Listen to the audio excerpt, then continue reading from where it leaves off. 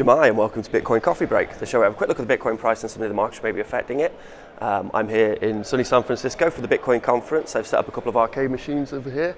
We've got some more arcade machines over here with the little modules I make on BTC IoT, so that's pretty cool. Looking forward to the event. I thought I'd try and get one of these videos in this morning because it doesn't officially start till 9, even though people are starting to roll in now. And, I haven't done one of these videos for a while, so it should be interesting. The price of Bitcoin is at $11,323.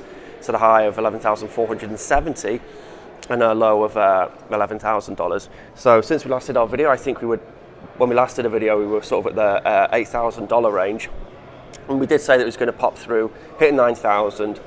And then once it broke through 9,000, it wasn't going to stay there very long before, smashing 10,000 and beyond.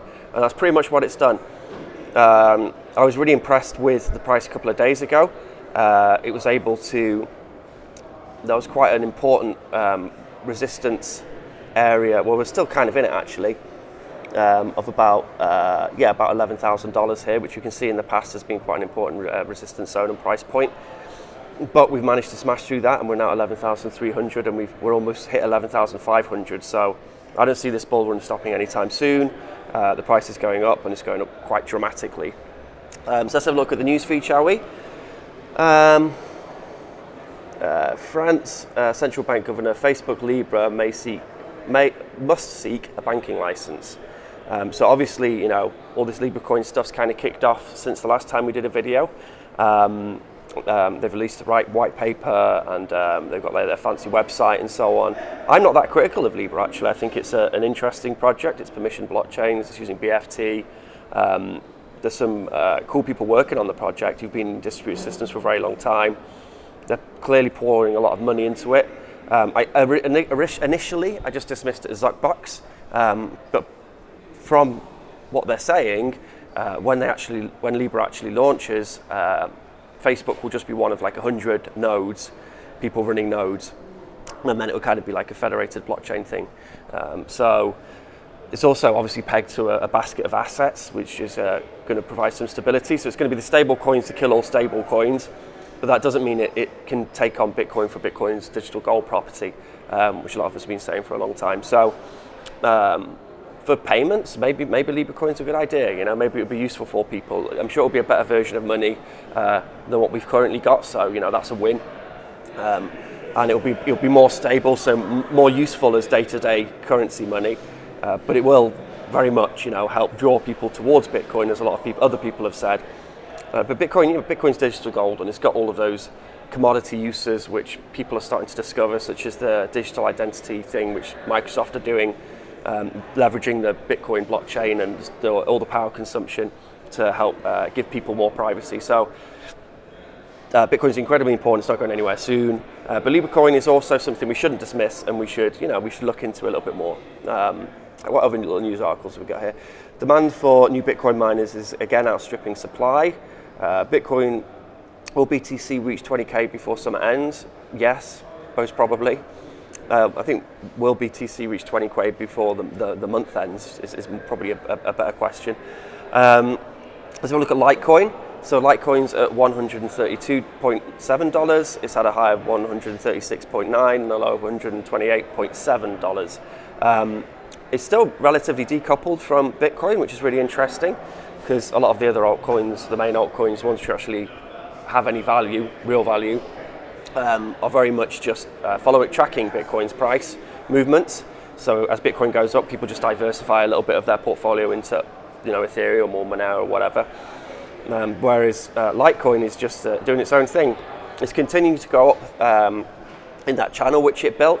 It hit the top of that channel, then bounced around at the top, and now it's dropped back down towards the bottom of that channel. So it seems to be quite an important channel.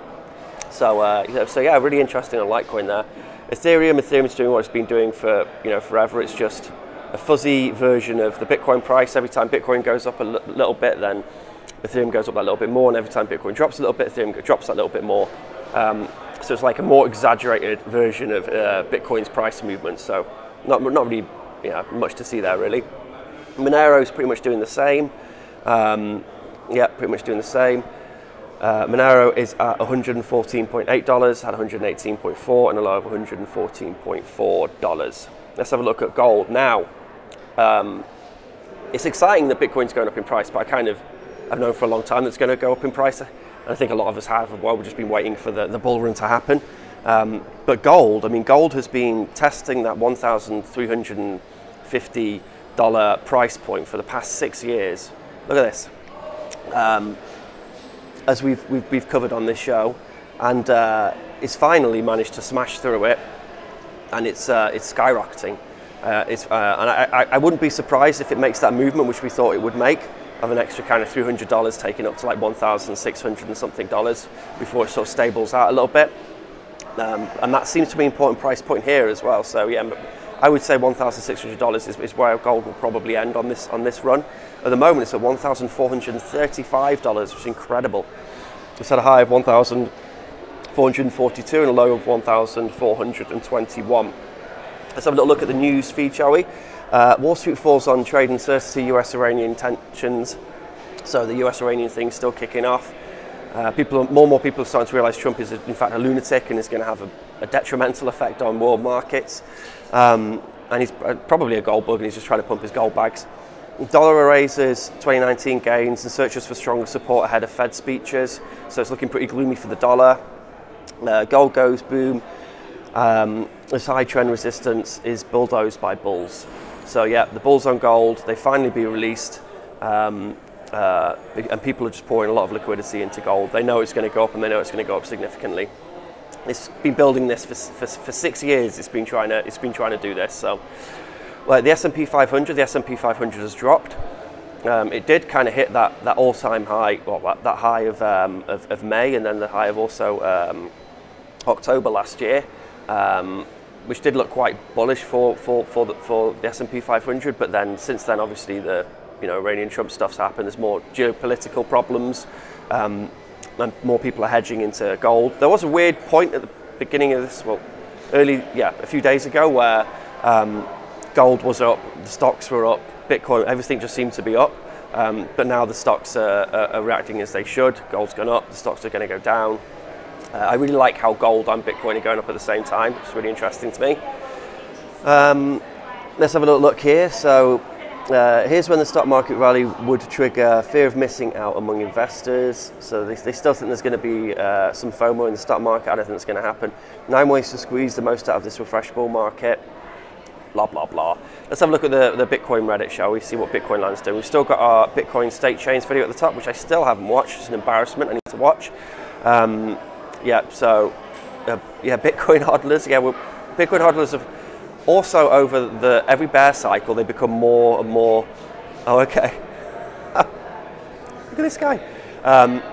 They become more and more patient. It also, makes a stronger base for Bitcoin because they've seen it all before. They become more battle hardened. There's no mercy for shitcoins, underwater altcoins, Bitcoin 11K, and they're drowning.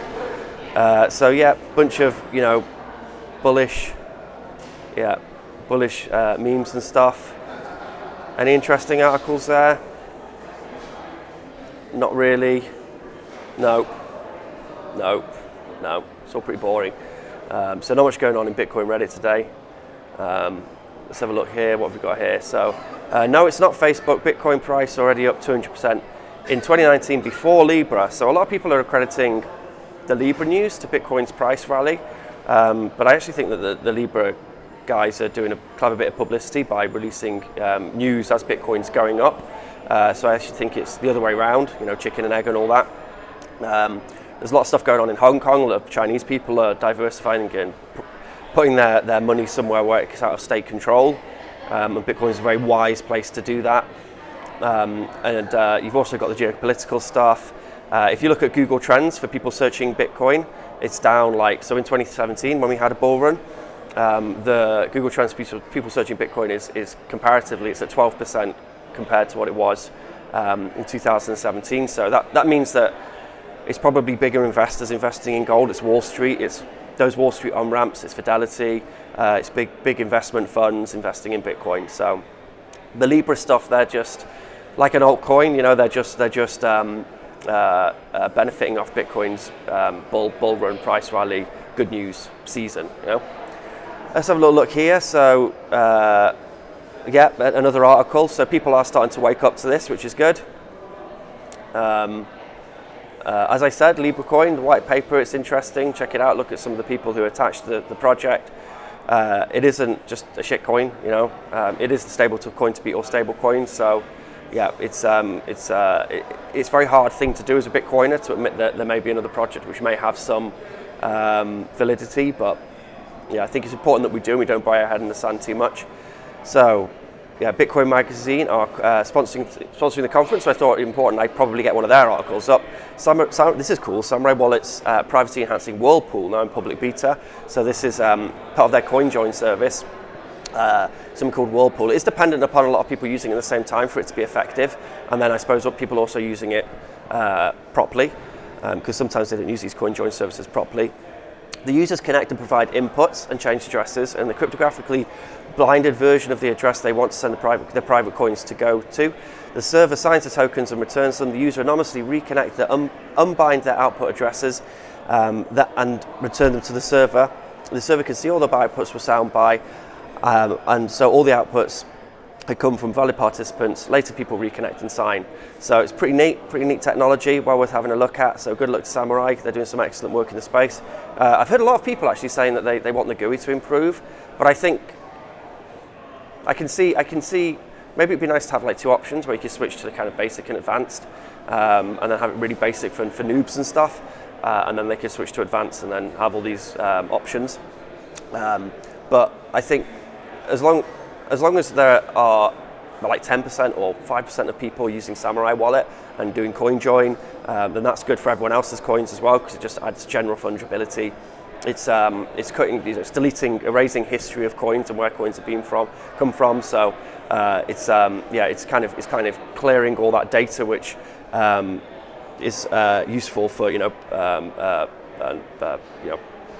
people who analyze blockchains. So yeah, so that's pretty much it for this morning. I hope you have an excellent day. I'm going to try and grab a couple of interviews.